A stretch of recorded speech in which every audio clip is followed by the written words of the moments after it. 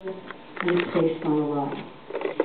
Now, over the past couple of years, the people who have been reporting about Agenda 21, well, we've been told that we wear tinfoil hats and it doesn't exist and we're stupid and we are all of the acronyms that you can possibly think of, because the only thing that can stop communism is the truth. And rather than report the truth, they choose to demonize the person because they have no basis or foundation for what they're saying. So here's the book that doesn't exist. It's 40 chapters, 300 pages of absolute, total control of every aspect of human activity based on the environment. Why the environment? Well, in the 30s, the Carnegies got together and they decided that part of their plan would be to control the population, control the people. First, they had to have all the money, then they had to have all the power, and then they would get the control.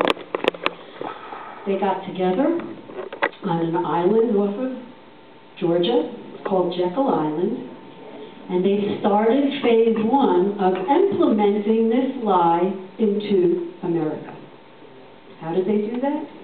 Well, they created what we are now suffering with, which is called the Federal Reserve Bank. Now, remember what I just said? Everything was a lie? The Federal Reserve Bank is not federal, it's not a reserve, and it's not a bank.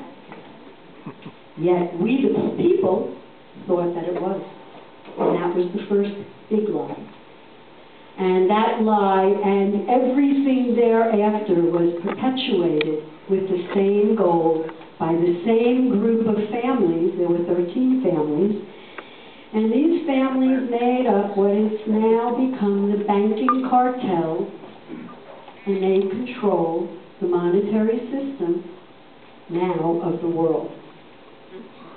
And in our, I won't say, in the wickedness of the president, Woodrow Wilson, in the middle of his lame duck session on Christmas Eve, he passed the Federal Reserve Act because he knew that if he told the American people what this was, they would not allow it.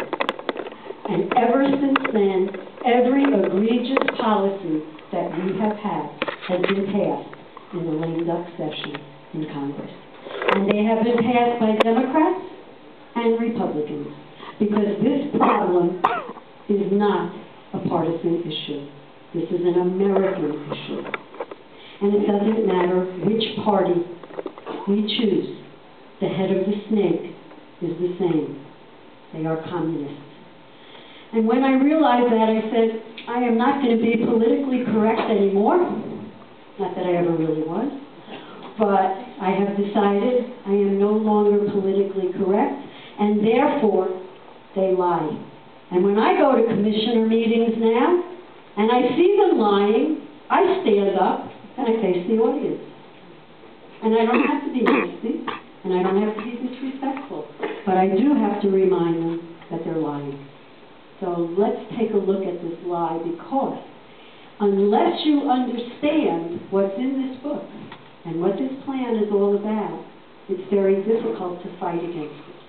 And that's what they are counting on. How do I know that? Because we all grew up in the time of don't talk about politics and religion. First one. Why did they say that? Because they don't want us to talk about politics and religion. Because they knew if we spoke about it, we would be appalled at what they were saying. So they used wonderful, fantastic cliches that resonate to get their message across, when in reality, they are doing exactly the opposite. We have today a decision to make. We are either going to be one nation under God or one nation under the United Nations. What's the difference? Well, to me, big difference. To many of They have no idea. And all of this started. Let's take a little advance forward. Now we are in between World War I, World War II, and the socialist educators, because many of them were Jewish and Christian, were kicked out of Germany. Well, they were so wonderful, they came here, and they infiltrated our colleges. And they didn't come here and embrace America. They came here and said, we will transform America into socialism. Now, I keep on saying we and they, so let's reference that first so we understand what this is all about. From estimates that we have gathered, there are approximately 10,000 people that belong to different organizations, such as the Bilderbergs, the Club of Rome, the Trilateral Commission, the Commission on Foreign Relations, that's the CFR, and the United Nations. And if you go look up any of those organizations, Google those organizations, look and see who belongs to those organizations, and then go back in time and listen to their words, you will be appalled, as I was. You know, I go on. And now they feel they are in the end game of their advancement, and they are now out in the open. So they had a coming out. What they did not expect was resistance, because they thought there will never be resistance because they captured our children. Our children are too dumb to fight back. We, on the other hand, are the last generation of people that had a complete, factual, classic American education.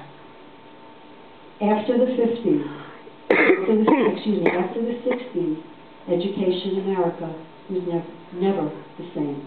And our children today, and our grandchildren tomorrow, now believe that the government will take care of them for the rest of their lives. So, we have a choice. We have a choice. Will we be individuals with our individual liberty and freedom? Or will we be part of the group? Nothing special, listen to Obama.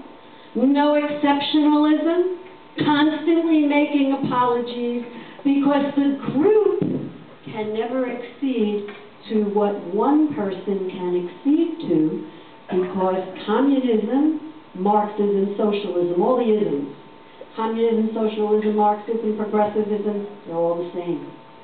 They just arrive there. They may start out differently. They all arrive in the same place. They all wind up as communists. What that means is that no one will ever get past the spot of being able to have anything better than anyone else, because everything must be equal. The goals of Agenda, you can go back. Go back. The goals, or the start of Agenda 21, really started in the 50s, when Eisenhower, gee, I thought he was a really good guy until I started reading about him.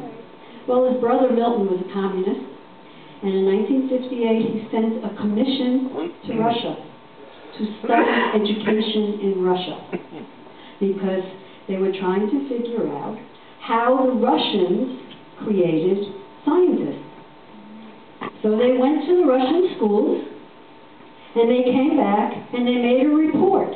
And that report was, if you take a child, almost from cradle to grave, you can mold that child into an individual who will be satisfied to work for the state as long as you entertain them, fill their heads with social garbage, and do not educate them. And that's what we have going on in our education today.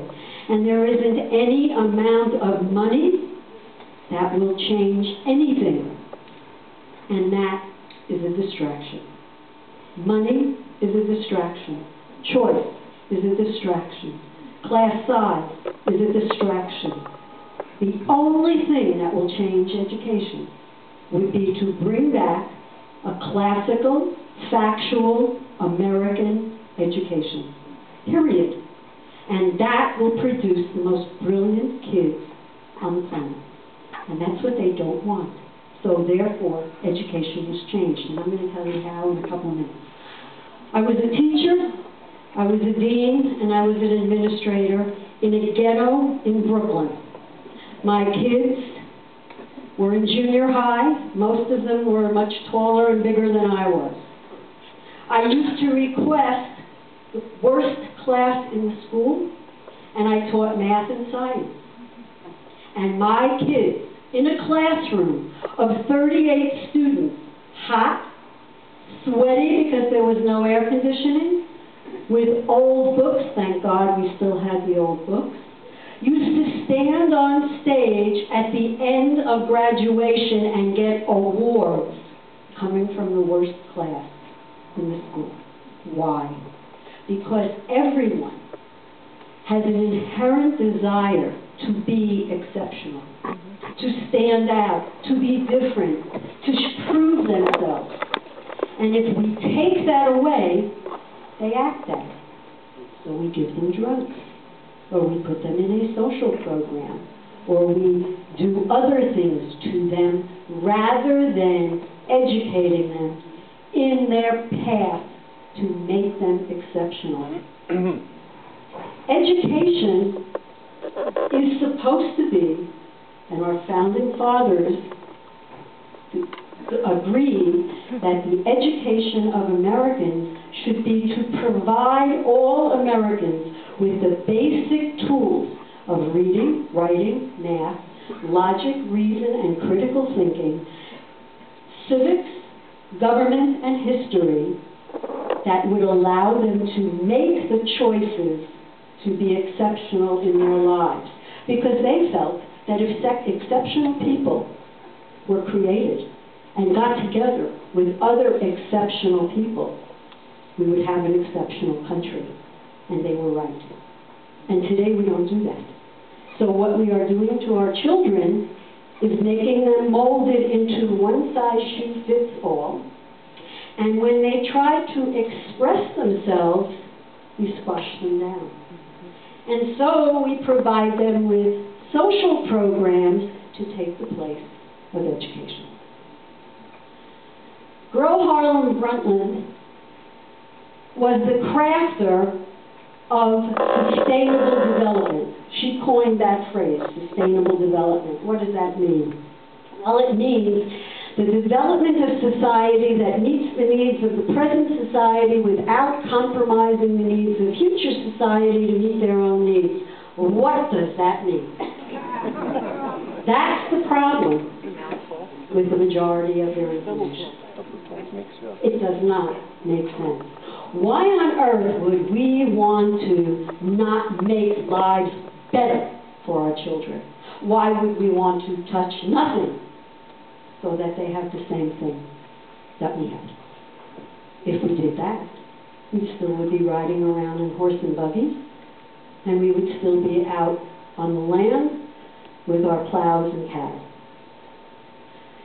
America, we believe, it is our job, it is our duty to make life better for our children so that they in turn will have it easier to make life better for their children and that they can learn from us.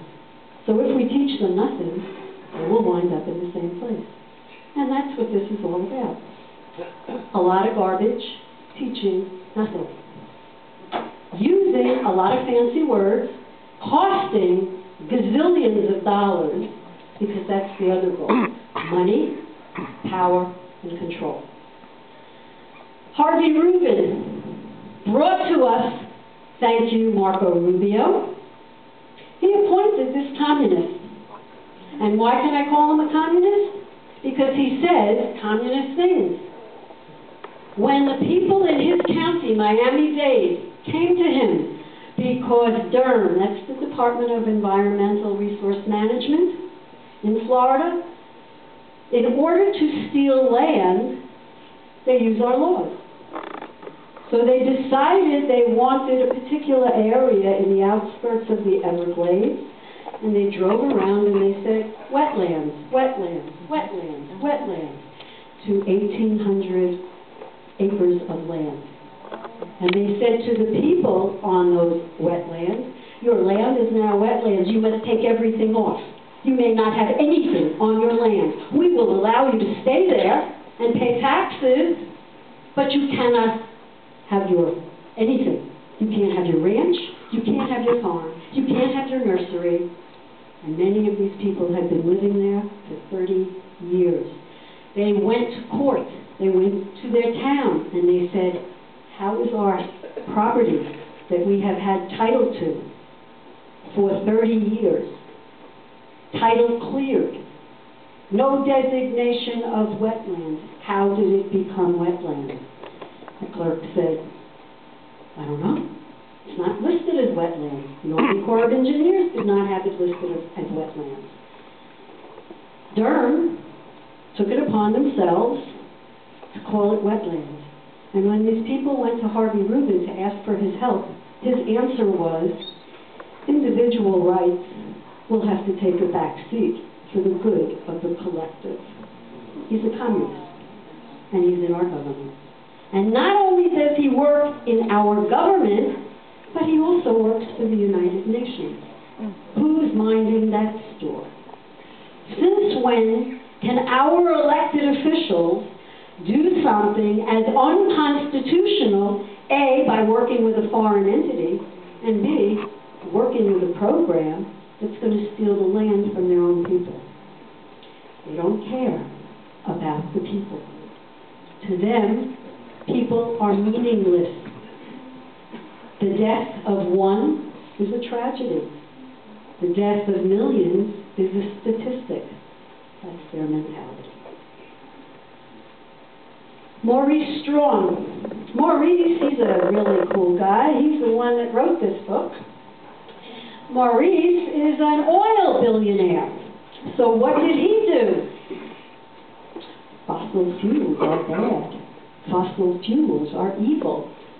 Fossil fuels cannot be used. Why? Because he doesn't want competition. So it's easier to demonize something and to take it out of the equation and say that it is against the environment, because you're crazy if you want to harm the environment. So they will attack you if you want to harm the environment. But Maurice, who made his billions and continues to do so, is making oil off limits. Their goal is to take down the American economy and to destroy us. And they say so very often. They follow their leaders who lie also. They started out lying. When you start out with a lie, it's hard to make it into the truth. Marx and Lenin said, do whatever means is necessary to come to power. Sound familiar? Lie, cheat, steal. And we got him in office. He blatantly lied. They will look you in the eye and lie to your face. And to me, nothing was more evident than last week listening to them in the on C-SPAN in the Senate, discussing the law of the sea treaty. The law of the sea treaty will take all of our oceans and all of our navigable waters, our rivers, our streams, and put them under the control of the United Nations. In addition, we will have to ask permission and get permits from the United Nations. And when oil is discovered or some resource is used, half of the profit will go to the United Nations, and we will be charged with giving our technology to third world countries. And we have senators standing on the Senate floor and saying, we cannot exist unless we participate in the law of the sea treaty. That is disgraceful, a huge lie. Here's one of the big lies, and I brought this one with me so you can see. Let's say that this is the ocean.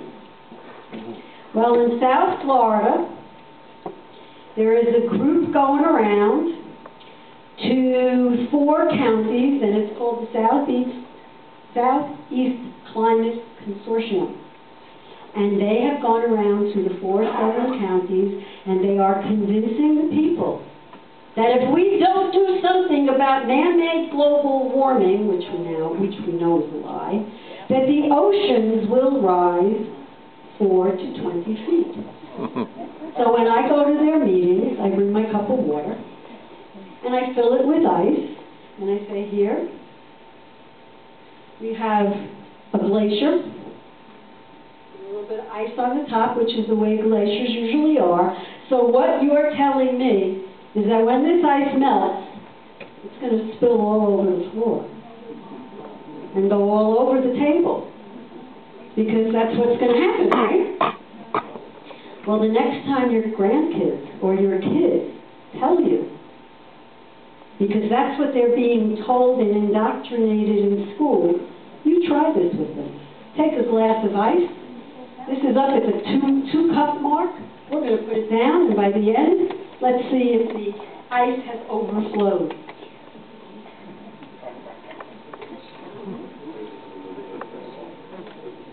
Well, you're right. Physics says it can't happen. Unfortunately, guess what's not taught in school? Physics. Now you get the picture, folks? This is why things are being left out. This is why things are being replaced. Because they feel intelligent people require more resources, and that means less for them. So therefore, if they make us dumb, we'll be happy with what they give us and grant us. And now in America today, 47 million people are getting just that. Okay, global warming, well, not only is it not a lie, but if you remember what I said before, if they're talking about warming, what's really going to happen? It's going to get very cold. Because the real scientists have discovered that the sun, which is the single biggest performer for our climate than anything in the universe. Man has nothing. It was explained to me that if I took a string and went around the circumference, went around the equator, and I took a pin and I dropped it on that string, that's about as much influence that man has over the climate. And yet we are being controlled by this climate and being told that it is our pollutants that are causing global warming. And we have to be taxed for it. And that's the key word, taxed for it. And the lie perpetuates. And this is what our children are learning. And they are learning that man is the enemy of the earth. It's all man's fault, and worse than that, it's all America's fault.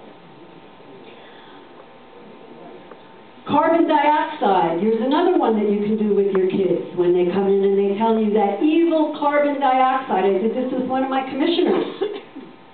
We're sitting and I'm telling him about this, and I could see his eyes rolling around in his head, and I said, let me ask you a question. You believe carbon dioxide is toxic, and we're going to have to implement the same plans that they're going to put in Miami-Dade and tax everybody and have carbon credits? Is that what you think is happening? Carbon dioxide is toxic? And he says, oh yeah, it's a dangerous gas. So I looked at him and I said, could you do me a favor? He said, yeah. And I said, you see that Coke that's on your desk? Would you take a big gulp for me? So he took a big gulp. And I sat like this. He said, what's the matter, Karen? What are you staring at? And I said, I'm waiting for you to die because you just drank a whole bunch of carbon dioxide. And he said, I looked at the can and he said, it's carbonated water.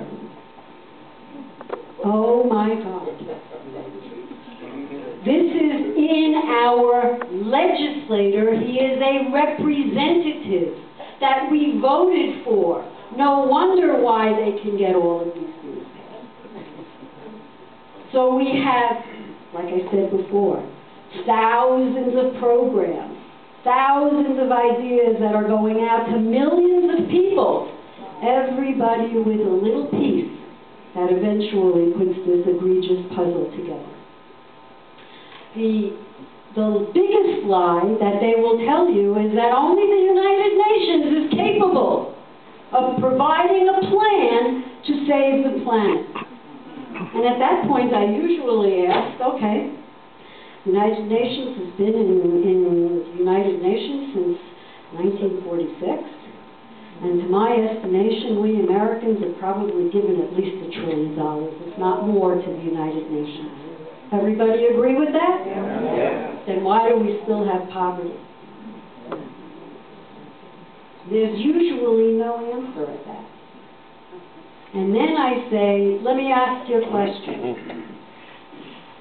If you, I'm sorry, I can't see your name, Corey, had a tragedy, and the community was going to help Corey, should the community go and give me money, to give him money, to give him money, to give him money, to give him money, to give her money, to maybe get something to Corey?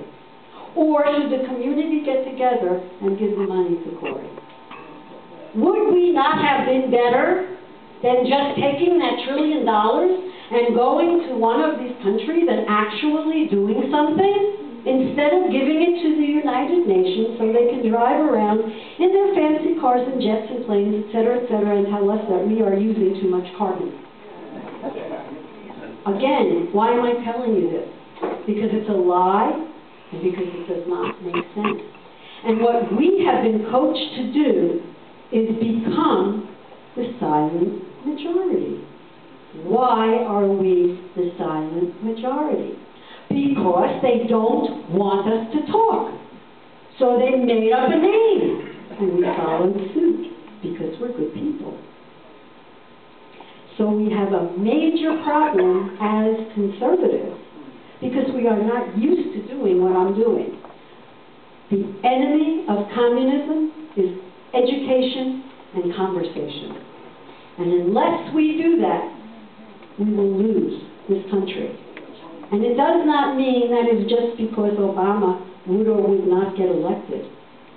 It depends on those people that are going to be sitting in the Senate and the House. Because if we fill them up with the same people that we have right now, guess what we're going to get? Same thing. Death of a slower amount. Same death. We wind up in the same place. It just will take us a little bit longer to get there. Unfortunately, we never expected this, and our job has just started. And this election makes our job just started. And it has to start local, as well as the state, and as well as federal. And I can tell you, after working with the state, our state is more corrupt than the federal government, and I didn't think that was possible. But it is. We have a group of lobbyists who write our laws, and when we, the people, go and talk to our legislators, they say, oh, lobbyists? Lobbyists, money, money. Therefore, our laws are getting written to support the lobbyists. If we don't take charge, shame on us. This is the truth about what's going on in the climate. And as I said before, after spending the weekend with John Casey, who's a scientist who works with a team of world-renowned scientists, now there are over 30,000 that have real scientists, not guys with letters at the end of their name that don't mean anything, real scientists who actually perform experiments and do things. 30,000 of them have, in different parts of the world. Let me show you the way this works. In order to come up with a global warming scam, a group of, we'll call them pseudoscientists, went to the United Nations, sat in a room like this, and the premise, the conclusion, was put on the board. And the conclusion was, man controls the climate and is responsible for polluting it, making global warming. Now, all you scientists sit with your computers and figure out how we can get there. How can you get there? The only way you can get there is by lying, because the premise is a lie. Now, the way real science and real education works is, we have a premise that says, what can we expect with our climate? You have the scientists that sit in a room, gathering data, making tests, putting information together. And then, oh my God, 30,000 scientists came up with the same conclusion. That's reality. And their conclusion was, aside from the fact that we know that it's the sun, but by some studying sunspots, and some studying ice core, and some studying rocks, they all came up with the same conclusion. That climate is cyclical. It's a 206-year cycle. It goes warm, and then it gets cold. And we have ended the warm phase. We have begun the cold phase. So what they are saying is, while our government is telling us about global warming, we need to pay attention to reality, which is global cooling. And if you think back, about 206 years ago, what was happening? It was about the time of the French Revolution. And one of the problems of the French Revolution was the cold. The ice was so thick that they could walk across the Thames.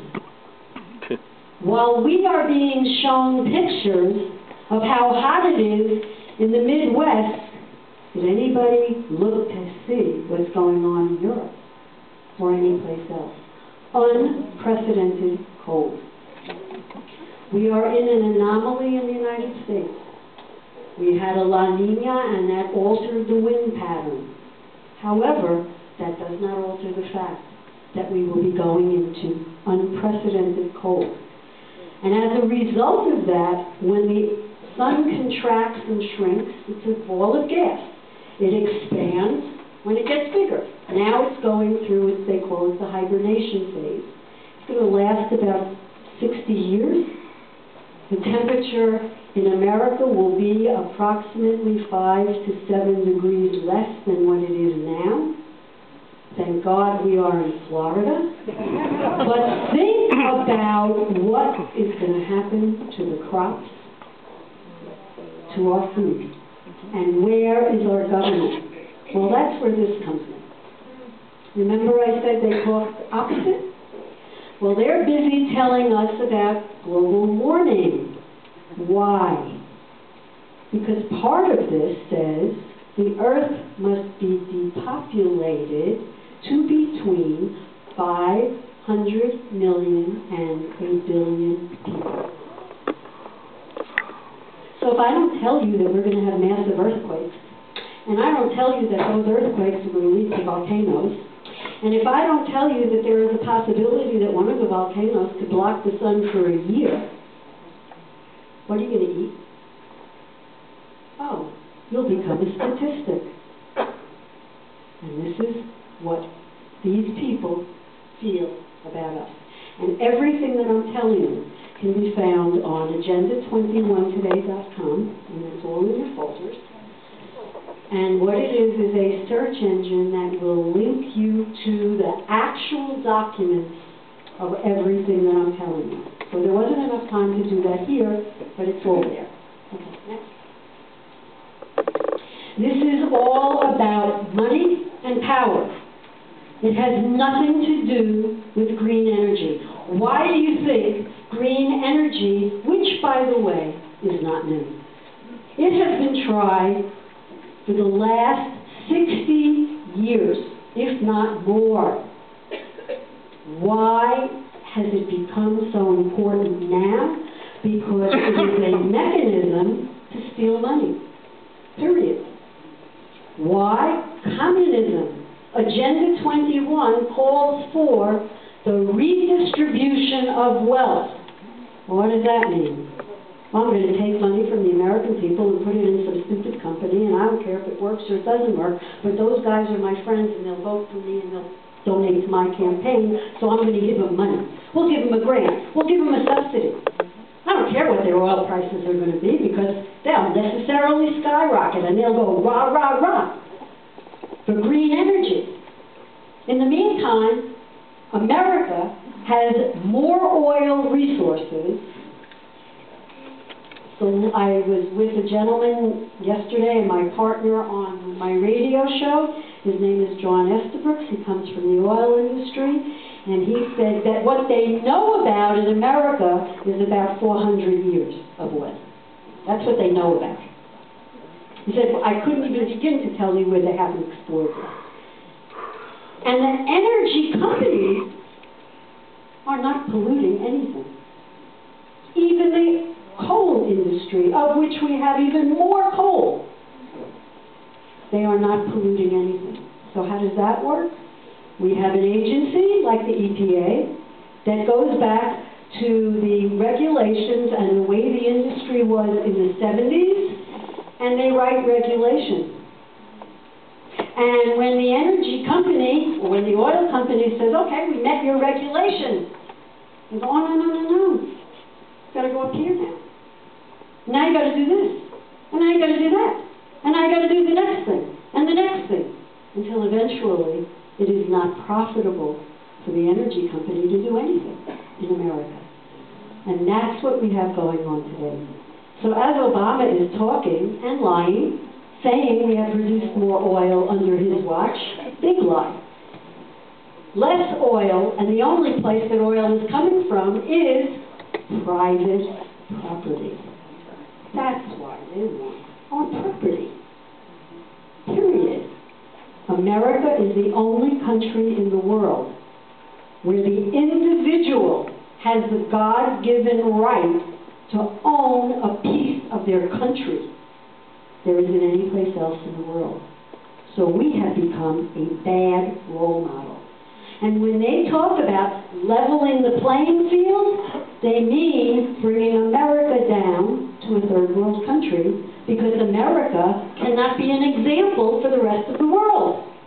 Otherwise, the Russians may want to have a piece of their country, and somebody else may want to have a piece of their country. America is the only country where the individual was allowed to own and control, supposedly until recently, your land, what's above it, and what's below it. In other countries, I have to get a lease for the land. If I find anything, it belongs to the government. If I want to build something, I can build it with the government's permission. And should they choose not to renew my lease and my house is on that property, too bad for me, I lose. America is different. And that's why all eyes are on America, and all eyes are in our pocket. Because the thought of individuals owning anything that would bring individuals wealth is unacceptable. And they call it not sustainable. I love when they do that. And I love to listen to John Kerry talk about how horrible our social programs are. And then you say, hey, John, what did you give to charity? How much money have you given to charity lately? Ask them, because you will be shocked. See, See, socialist communists, they believe that the government takes care of charity. So if they take out their $10, they're done. Somebody collects tax for them, they're done. They've done their bit. That's not the way conservatives think. We feel if we have and someone has not, then we can share. But it's up to us to decide how much and who, not somebody else. This is the book that is the plan. This is the book that talks about the land. It's called the Biodiversity Treaty. And on the back table back there, I have a picture, and it'll come up in the next map, of what they intend America to look like when this is implemented. It's disgusting.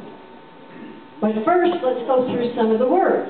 Because remember what I told you. What they say is not what they mean. They use what they call the Hegelian dialectic. And that means if you have a premise that's true, and you want to refute it, you bring in a premise that's not true, and you come up with another premise. Well, how could you come up with another premise if the premise you started out with is true? Doesn't make sense. Again, no logic, no reason, no critical thinking. The thing that we have to learn to do is challenge them, because they're not used to that. And when you do, they don't know what to say. And they can't come up with anything. And they can't say anything, because they cannot talk about the facts. What they will do is say, oh, Karen, your hair is disgusting. How can you go on stage with disgusting hair? And they'll pick on you. They certainly will not refute a fact, because they can't. So they will pull apart your financial records or dig into your history and find out what you did 50 years ago, because that's the only thing that they can discuss. Because there is no logic, no reason, and no critical thinking to anything that they say. So when they say that they are looking for international cooperation, isn't that nice? What that really means is globalization. Now, there's a big difference between the word international and global. But they're really good at mixing it up. Usually people in business are looking for an international outlet. They want to do international economics. Why? Because they want to do business with other markets and open up other countries. So when you're doing something internationally with an international concern, that country stays that country. If I'm going to deal with England, I'm not going to deal with China. I'm dealing with England. That's international. Global means one world government under a new world order with the United Nations making all the rules. I don't know about you, but that doesn't give me a warm fuzzy. And I certainly did not elect any of the bozos in the United Nations. And just to show you how really smart they are, they're going to put Syria on the Human Rights Council. Isn't that exciting? So they really got their stuff together. They talk about the 3 E's of Agenda 21, and that is equity, economy, and the environment. What they never talk about is the mechanism that they use to enforce it. Because if they came to you and said, I'm going to enforce Agenda 21, you would go, ah! How do they do that? Education. And they don't talk about it because they're afraid to. Because they know that if you knew what was really going on in the schools, like I did, when I walked in the schools 3 years ago, I almost had a heart attack. I really did. I could not believe it. Teachers can't read and write. How can we expect the kids to read and write? No wonder why Jay Leno or John Stossel can walk around with a microphone and say, do you know where America, what the capital of America is? And some kid is going to go, duh. They're not taught. America starts to them in 1865. How did that happen? Well, that was so they could leave out all our founding fathers, all our documentation, our rule of law, and everything else that made our country great, and start America with the birth of progressivism. Isn't that exciting? that's what they have accomplished. I could not believe this when one of the teachers told me that. I wrote a letter to the curriculum department of Florida, and I got back a letter from the chief of the curriculum department that said, yes, starting in 9th grade, America is taught from 1865 forward, starting with the progressive era. So I wrote back and I said, well, when did they learn about our founding fathers and the Constitution and all of the documents and war and slavery? How did they know how all of these things happened? And she said, she writes back and she says, well, they'll get a lesson or so in their government class. This is the head of Florida's curriculum department that doesn't know the difference between history and government. How the heck can we expect our kids to know? They use our schools as indoctrination clinics, and I'll show you how they do that in a minute. They use our laws because we were benevolent and we wanted to save the species. Well, they've got groups running around who are all tied to the United Nations, Sierra Club, Audubon Society, and a gazillion other ones. Human habitat, habitat for birds and animals. Why did they do that? Because part of Agenda 21 said you have to get non-government agencies to be appointed to write the rules and regulations, because if the people knew that their elected officials were writing them, they wouldn't be their elected officials anymore. But if it's a non-government organization, there's nobody that's accountable. So the Audubon Society will go out and spot some owl or some robin or something, and then come and leave something on a farmer's door and say, your 100 acres is no longer usable because this animal is living there. This is what went on in northern Florida. Northern Florida used to be the #1 state for lumber. And because of a woodpecker, lumber was shut down. Florida used to be the #2 state for agriculture. And because they want us to buy food from uninspected farms in foreign countries, they regulated our farmers out of business. The fish that you eat, please watch the fish you eat. Do not eat fish from Asia. And I don't want you to take my word for it. I want you to go on YouTube and I want you to Google farm-raised fish in Vietnam and see for yourself. Because when I saw that, that was the last time I ever ate fish. Now, we say, well, what can we do? How can we stop this? You know something, folks? It's easier than you thought. And how do I mean by that? We have to go to our local supermarket and say, I want the fruit from America. I'm not buying this crap. Well, guess what would happen if enough of us did that?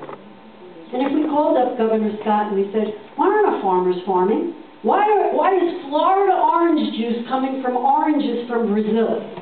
How does that make sense? I only buy food from America. And every day when you go online, you will find some horror story from some foreign country, and then you realize, oh my God, the fruit came from Guatemala. Didn't they have a disease that was blah, blah, blah? They hide it, and we're eating it. So instead of eating the good food that's inspected, we're eating the garbage from other countries. Why? To redistribute the wealth of America and to shut America down, because they feel, as per Maurice Strong, it is their duty to destroy the industrialized complex in America, because everybody would want those same awful, unsustainable things.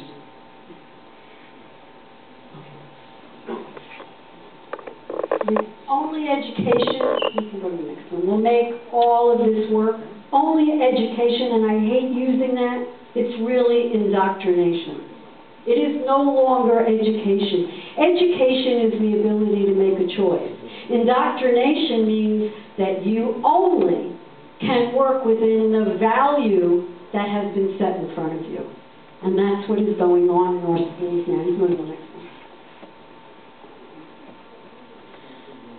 This is our educational system in America.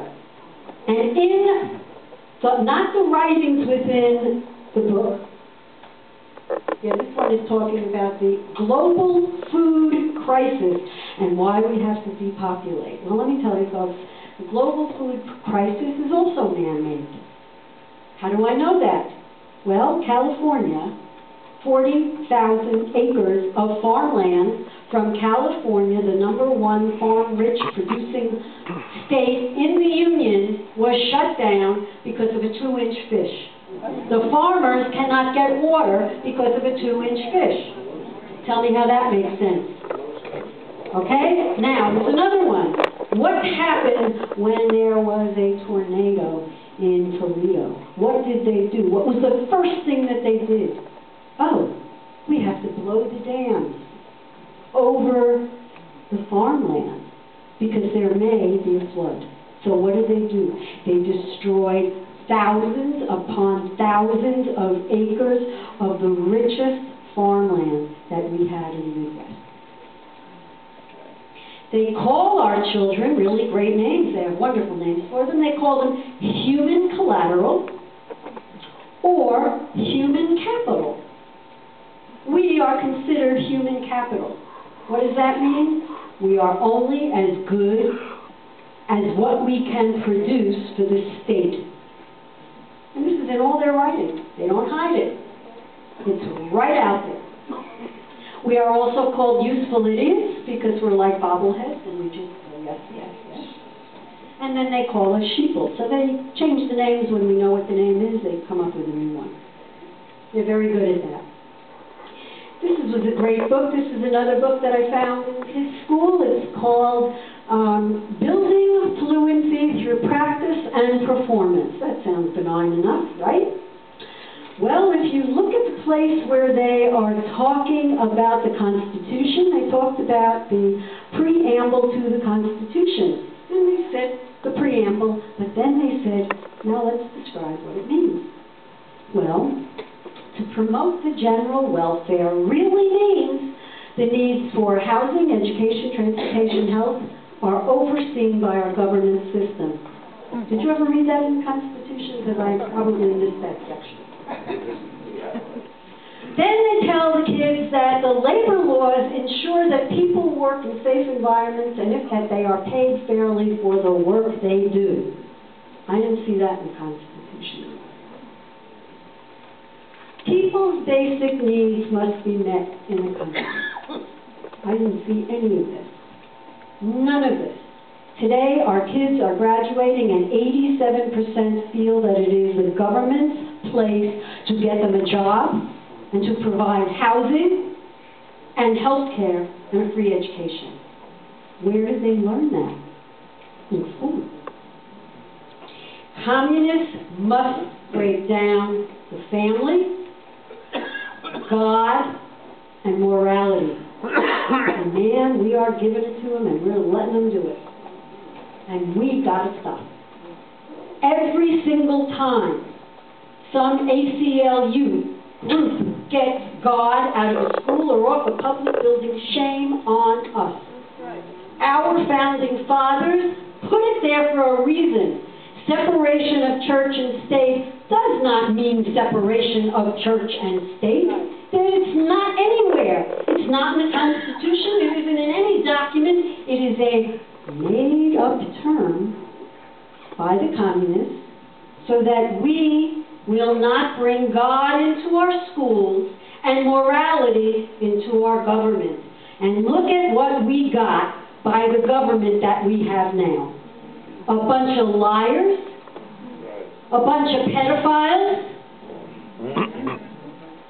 a bunch of homosexuals, and I don't care about sex or any of that. Keep it home. I'm not interested in it. What you do in your house is yours. It does not belong in my house or anybody else's house, and I could care less about it as long as you do the job that you said you were going to do. But no. Remember I said, social programs are there for a reason. They are a distraction. The human brain can only handle one thought at a time. So if I fill it up with a fact, like 2 + 2 is 4, well, then you might learn something. So what I'm going to do is fill it up with a social program and tell you how not to bully. How does a kid learn? What are they learning? Nothing of any relevance, except my family is irrelevant, I hate my country, and God doesn't exist. And therefore, I can lie. We have a liar in the White House.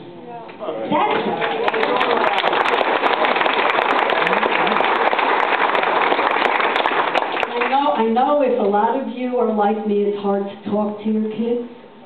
But one of the things that I always get them on is when he lies. Because you can say, do you believe that was a lie? Well, you said this, you did that. What do you call that? It's not a misspeak. I didn't misspeak. I lied. Call it what it is. He lied. Okay, did I teach you to lie? No. So then why are you going to teach my grandchild as a role model, the president of our country, as a liar? Why would I want to support that? Why would I want to support that person? You have to break down things to the simplest denominator, because you also have to understand in school they were never taught logic, reason, and critical thinking. You have to define the words for them. Because one of the other things, as we just discussed, when they use a word, it means one thing to them and something else to everybody else. So you wind up having a conversation on 2 different ideologies using the same words. So therefore, you can't have a conversation. So usually, when I start a conversation, I say, okay, let's get something straight first. What is a communist? Well, a communist is somebody who believes that you can't have individual anything. Everything has to be reserved for the good of the collective, and the government gets to decide what that is. If you don't determine that in the beginning, and you talk about social justice, which is communism, but social. I asked one of the kids, I did a meeting like this with a group of college kids.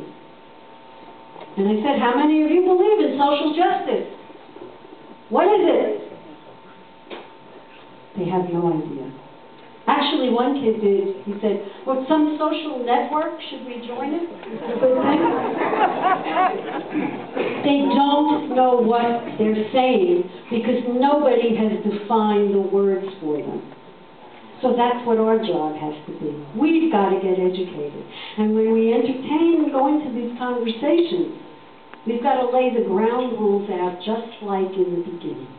When your kids first learned how to speak and run and walk, you had to lay out the ground rules. You had to say, don't do this, don't do that. This means this, that means that. She's a wonderful woman. Her name is Dr. Shirley McLuhan, and she is the one that really brought us the modern education that we have today, so we can thank her. At a governor's conference in 1989, who can give me a guess? Who do you think was the president of this conference? Who was the president of the Governors Association in 1989? Does the name Bill Clinton ring a bell? Right. Bill Clinton was the president. Shirley McReel her group determined how we're going to get communism into the schools. Here's how. Students are human capital. All students are considered the same. train students to work. Isn't that interesting? What is the push of education today? School to work. Workforce training. What they're not telling you is that they're training them starting in kindergarten. Because in kindergarten, through the testing process that you feel is a great assessment, that's not the purpose of the test. The purpose of the test is to, A, indoctrinate the kids, because they read the paragraph so many times that if it says the moon is made of green cheese, and they have to study that the moon is made of green cheese, then to take their test, then when they leave, what are they going to think? The moon is made of green cheese. So the purpose of the test is indoctrination, and the second purpose of the test will be, once it is electronically monitored, is to find out keywords that will identify a person's character and be able to guide them into the correct training program so they can work for the state. And what's going to happen? Oh, in 6th grade, Johnny wants to be a farmer. So what are we going to do? Well, we're going to take Johnny and all of the kids who want to be farmers, and we're going to take them over to the distribution center, and they're going to learn how to work and how to be a farmer. What just happened? We now have created child slave labor for the companies that have partnered in public-private partnerships with the government. And we thought slave labor was in China. It's not. It's part of communism. Get them early, get them young, cradle to grave, put them in a slot, and if next week Johnny says, I don't want to be a farmer, I want to be a dentist. Sorry, you're a farmer, you lose. Period. End of story. Shirley also said that the purpose of education was to transform society from individualism to collectivism. So everybody in the group should be able to participate. So no longer do you get an A for being excellent, you get a P for coming to school and passing, because you came. If I can't get an A, because I was excellent, and he did absolutely nothing, and should get an F, but we both get a P, how long do you think my motivation is going to be excellent? Gone. Gone, gone, gone, because human nature is you're going to do the least that you can do. And now they're saying, we want you to do the least that you can do. It's okay to be unemployed because some rich dude is going to take care of you. And that's okay. 87% of the kids in school today believe that the government is there to take care of them. Period. Not their parents, not God, and not themselves. Because it is never their responsibility. It is always Bush's fault. Actually, this time it is. This is the one that really turned my stomach when I saw this, the last one. And I'm staying on this because it's so important. Education, fact-based education. What is fact-based education? The truth is not important. What is important is knowledge of value. Whose value? Value is a movable thing. Value is an opinion. So I could have an opinion that it's going to rain tomorrow. My opinion. My kid is going to be tested on how well that child knows what I know, because I'm telling him. And heaven forbid that kid says, no, I listened to the weather forecast, it's not going to rain, it's going to... No, you'll get an F, because you have to repeat my value. That's the way education is happening now. It's not education, folks. It's called indoctrination.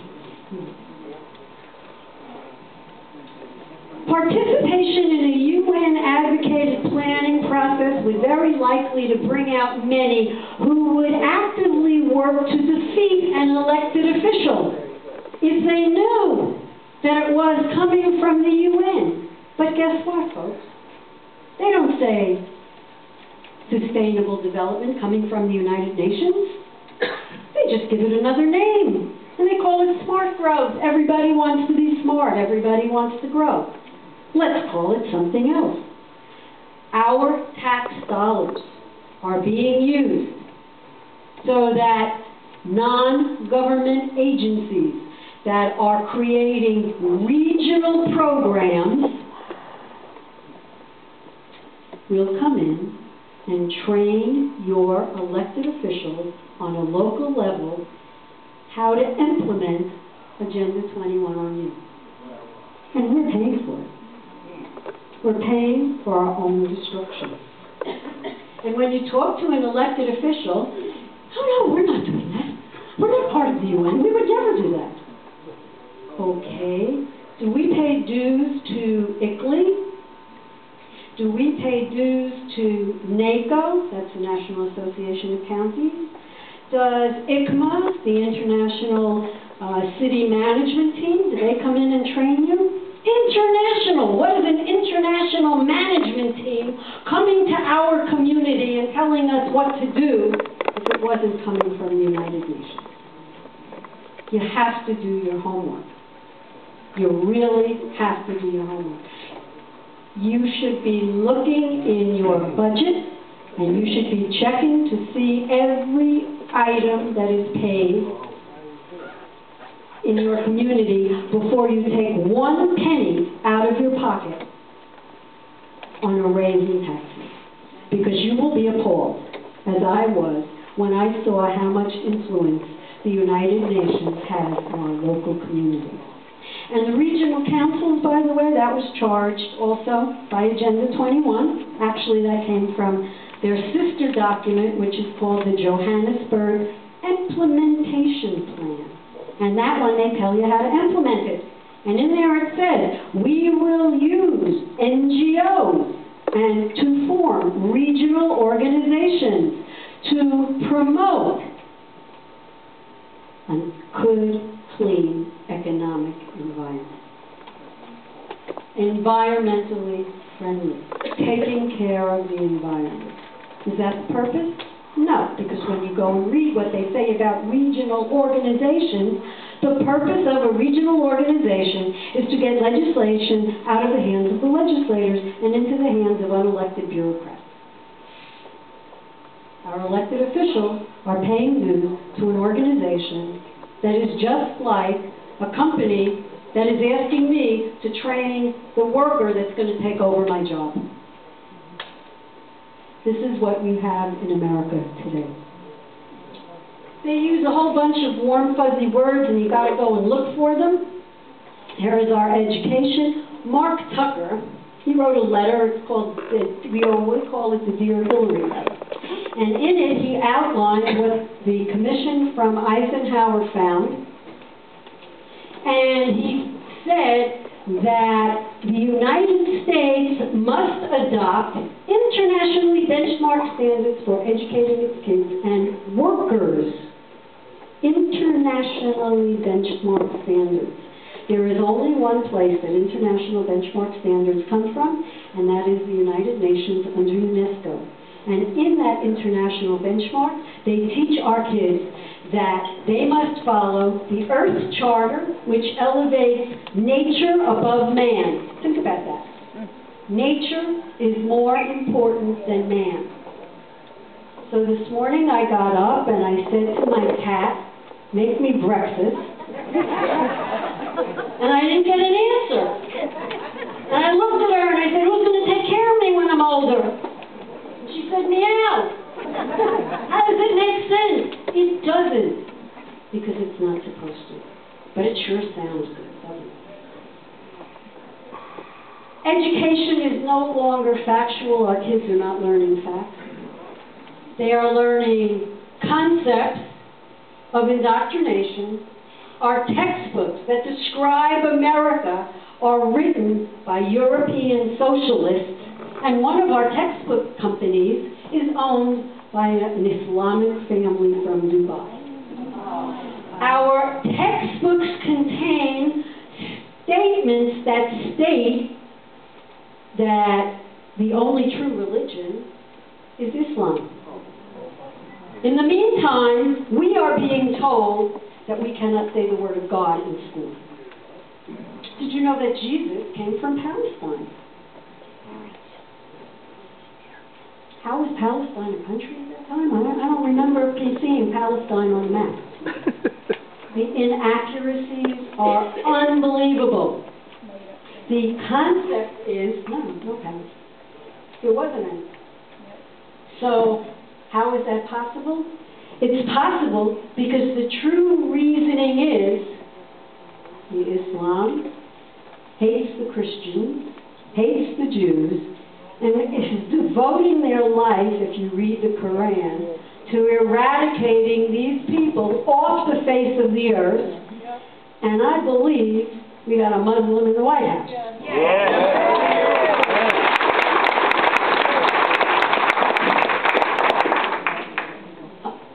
I wanted to read you something.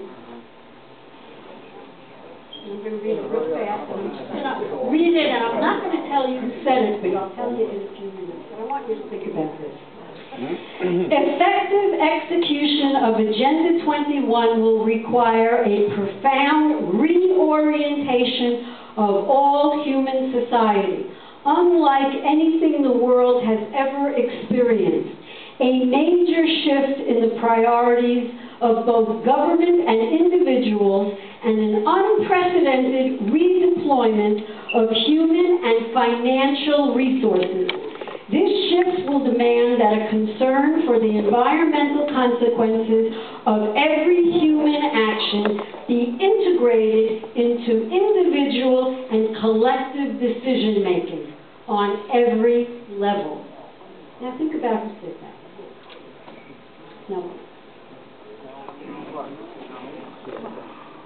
The purpose of education is not to educate. The purpose of education is to create drones who will do the bidding of the government as they continue to work on government tasks. Why is the STEM, S-T-E-M program so important? That's science, technology, engineering, and math. Because that's what the government wants. So the focus is on that. The focus is on work, not on giving the child the correct tools, that the child will then be able to take those tools and use them to the best of their ability. That's not the purpose of education. The purpose of education, this is the IB director. You ought to go look at the IB program. That one will really turn your stomach. The program remains committed to changing children's values. When you send your kids to school, you want their values changed? I thought you just wanted them to learn how to read, write, and do math. I thought that changing values or values was supposed to be driven by the family. So that they think globally than in a parochial, which is restricted, national terms from their own country's viewpoint. Now, think about that statement and think about this. Our borders are not being closed. Why? One word. Because if we have people who have no allegiance to the United States in our country, if something happens, who are they going to care about? They're going to care about the Democrats who brought them here. They're certainly not going to care about America. And if they were given arms, you bet they'd use them. That's what this is all about. The IB program is overly expensive, produces no better students, is written by European socialists, and is telling our kids that they should trash America to think global. Period. and we are paying for it. Millions of dollars every year. And they sit in Tallahassee and they write the checks. And when I went there and I said, do you know what is in these programs? The answer was, no. Do we have to know? Should we know? You're writing the check with our money. You're giving it to a group of communists to teach our kids how to hate America, hate God, and hate their family, and you don't want to know what's in the textbooks. Why do I want you in Tallahassee? But they tell you, oh, we need more money. We have to make a choice. What's the difference where you learn communism? If you learn it in a charter school, which, by the way, is not new, 1930 charter schools right out of Russia, how to get more people into more school situations so they can train them better to work. Charter schools were in remote areas. Charter schools is not a new thing. Why charter schools? No oversight.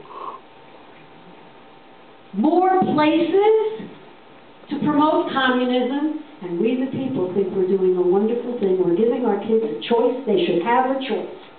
If we don't change the curriculum, it doesn't matter what that choice is. They will not read, they will not write, and they will not understand math. And why math? Because math teaches logic, reason, and critical thinking. And they don't want them to have any.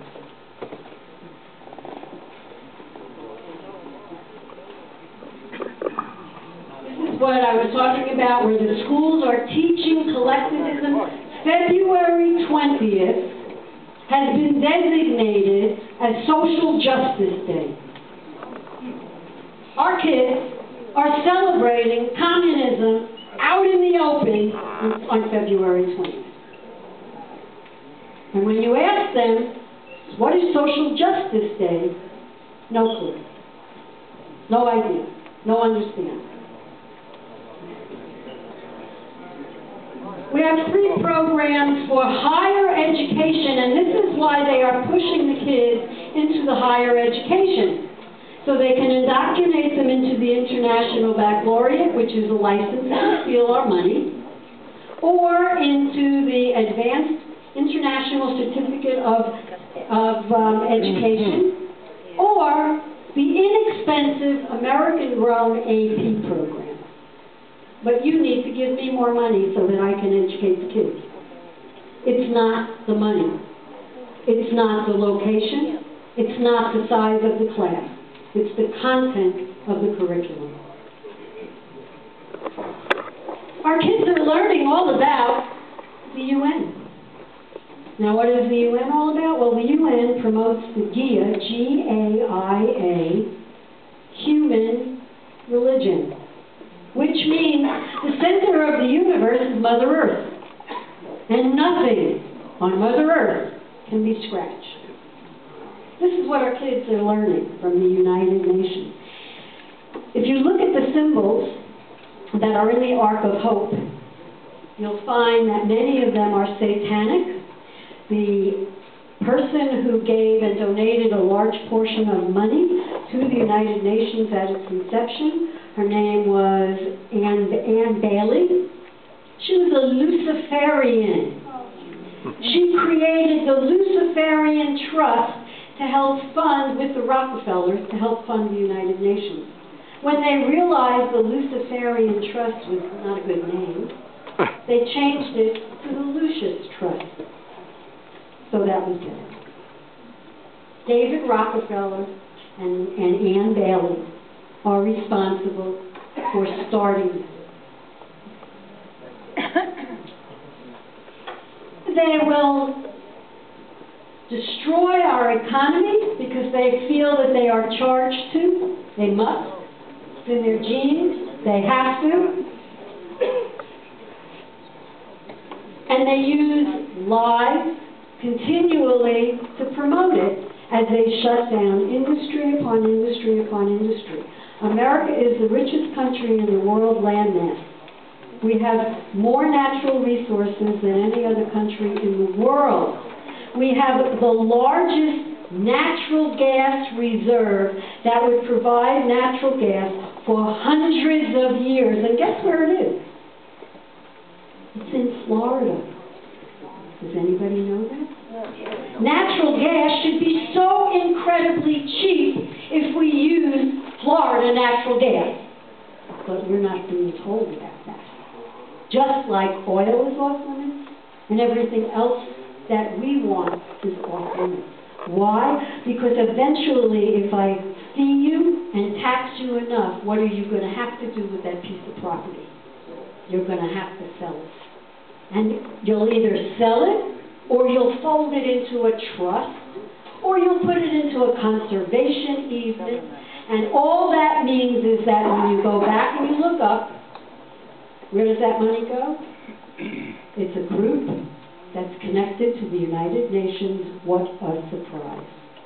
So while Bill Nelson is out getting millions of dollars for the Everglades Restoration Project, we discovered that almost 70% of the state is owned by the government and by the United Nations and non-government organizations and trusts.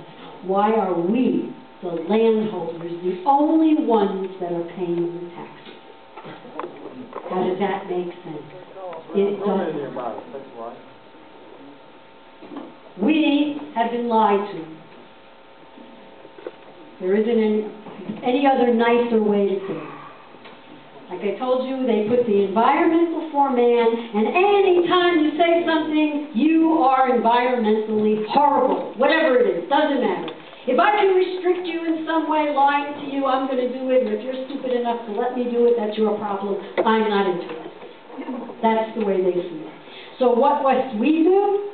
We've got to make sure that we vet our sheriffs, and we ask them point blank, if a government agency comes onto my land and demands that I do something, and I call you and tell you to get them off my land because they don't have a warrant, what will you do as the sheriff? Will you support me, your constituent, following the Constitution, or will you support the government? And if they can't tell you in the next breath, I will support the Constitution and you, then you should say next and get rid of them.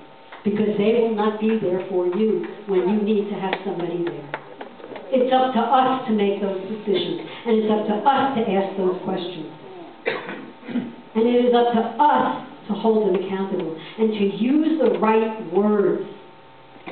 Communism, socialism, social justice, redistribution of wealth, the United Nations taking over the United States, Agenda 21, smart meters, that's another good one. Smart meters by 2015 will connect to all of the appliances. Why? Because if I decide it should be a brownout between 9 and 12, then guess what? Flip. Or I can call you up and I can say, gee, you're using too much water today, so we're going to shut your water off. In Europe, they don't have air conditioning. They're restricted. My friend has family in Lebanon. They are allowed to have electricity 8 hours a day. In Europe, they all live in the same kind of flats. They don't want to tell you, but those are the sustainable developments. 700 square feet, everybody gets the same thing. So a nice thing to do with your commissioners is ask them, do you believe in sustainable development? Oh, really? You do? Isn't that wonderful? Well, do you play golf? Yes, I do. There's a new golf club because golf is not sustainable. And by the way, we're going to shut the air conditioning off in your office because it's not sustainable. And we'll give you, you're going to give us your car keys and we're going to give you a bike because automobiles are not sustainable. And the next time you go out for dinner, don't think about eating meat because that's not sustainable either. And you can go through the list. And they will say, I didn't sign that. Excuse me, is that your name? And here's another one. This one will blow everybody away. Every county in Florida has a vision plan. It comes under the name of Vision 2060 or visioning or comprehensive planning or something. Well, how do they know what's going to happen 60 years from now? How did we know 60 years ago that we have wireless things, that we would have phones that you could walk around and hold? You don't know that unless you have planned that person's destiny in advance. That's what centralized planning does, and that's why it never works.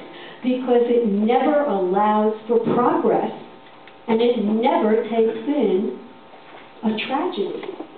And in every single subsidized housing, sustainable development city that they want us to live in, crime is higher, disease is higher, pollution is higher, there's no place to park, and a lot of them in California are empty. It does not work.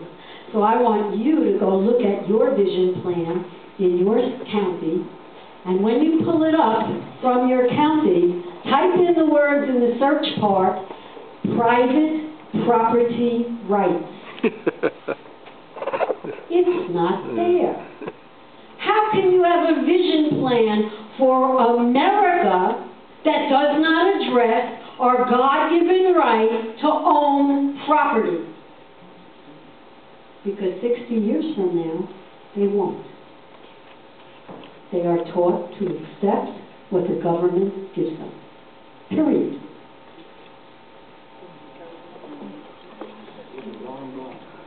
This is Sustainable America. This is the new book that they use. It went from Sustainable America to Goals 2000 to Workforce 2000 to No Child Left Behind to Race to the Top, and it's all a motto of the Soviet School to Work. Everything is the same. They take out a few words, they change a few dates, everything is the same.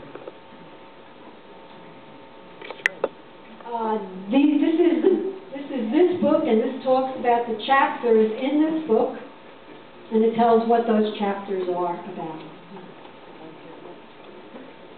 Here's a list of a few of the agencies that we pay into to give grants to our administrators in our government, in our local government, to implement these rules and regulations. And here's more. There's over 2,000 agencies. This is what the map looks like. Those little black dots. That's where humans will be allowed to live. The rest must be vacant as animal habitat.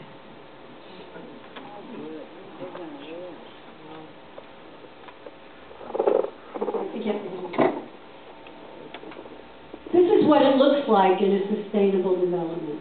This is where the people live. So actually, there's a road that goes around it. Everything within that area, because it's the only place that has the services, becomes excruciatingly expensive when people want to live. Well, what happens to the people that own the land over here? Their land is worthless. So as our realtors go, rah, rah, sustainable development, what are they going to sell? There's nothing. There's nothing to sell. ICLEI.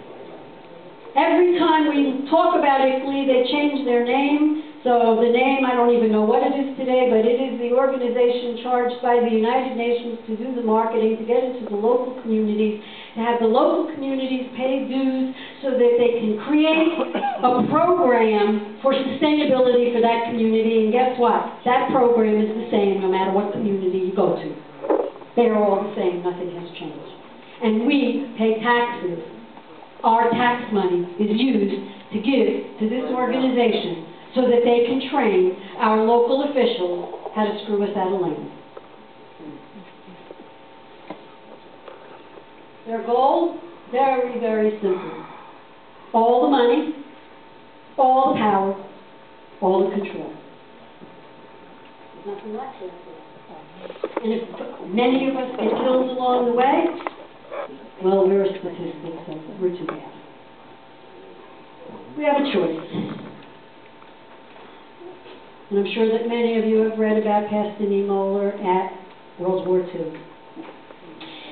My family was Jewish, and I'm a senior, so I figured either I keep my mouth shut, like some of my family members did, and wind up going to the ovens the same way, or I make a lot of noise, and I'll get to the same place. So I have not shut up, nor will I. And that's what we need from all of you. This is not a Republican or a Democratic issue. This is a vote for America, for our liberty and our freedom. And we have no choice. None. I get letters from the English Parliament.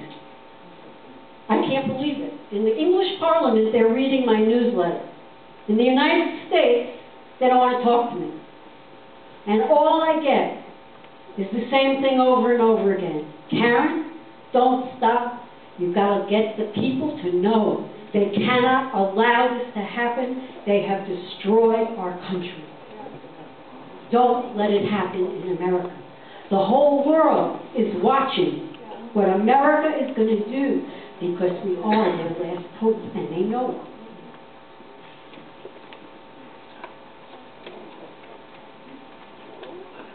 Join us. We are the Agenders. Go on our website, agenda21today.com. Sign up and get our newsletter. We talk to Agenders all over the country. Things that are happening here are happening in California, are happening in Ohio, are happening in all over. Did you know that we have riots right now in almost every major city that is not being reported on the news?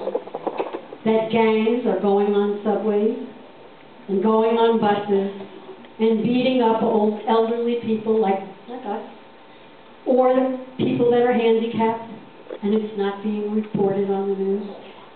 This is their test. This is how they start. Remember the 60s. Those riots didn't get there all by themselves. We were trained. How do I know? Because I was there. I was there. I marched against Vietnam because I hated the war. They got smart. They said, we'll make it a draft, and if you become an educator, we'll exempt you from the draft. So my generation of all the people that hated everything became teachers, and this is what they're doing. When I went back after the march, they said, you guys did great, you marched, it was wonderful, but now we have to go to phase 2. I said, what's phase 2? We have to teach you how to riot. And I said, excuse me? Oh yeah, we're going to teach you how to riot because we have to destroy the country. I'm like, no, thank you. I didn't like the war, and that's all I cared about. I love my country. This is what the educators have done to our teachers who can no longer read and write.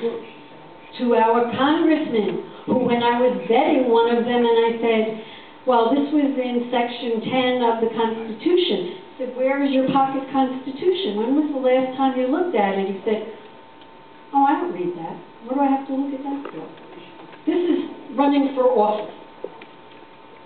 And then my other favorite one, and I will leave with that, when they start talking that the Constitution is a living, breathing document, you get them to admit, is the Constitution the laws of our land? Yes, they'll all agree to that. Well, let me ask you a question.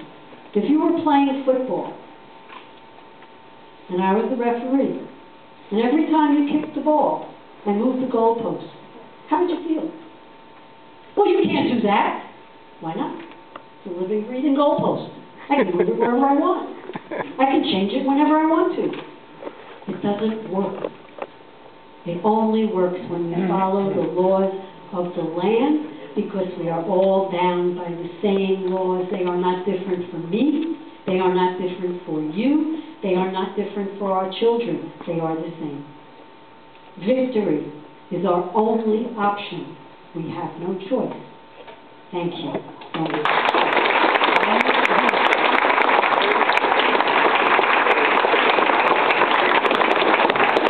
By the way, the ocean is dry. Does anybody have any questions? Excuse me? The Heritage Site? The World Heritage Foundation.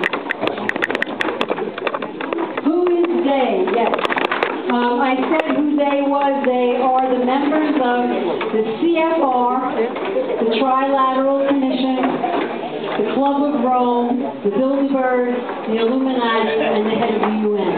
And that's who they make up.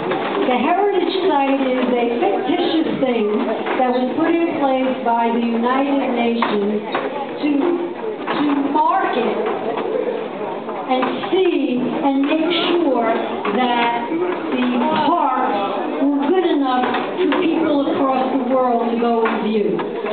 So they are monitoring and managing our parks. And really what they're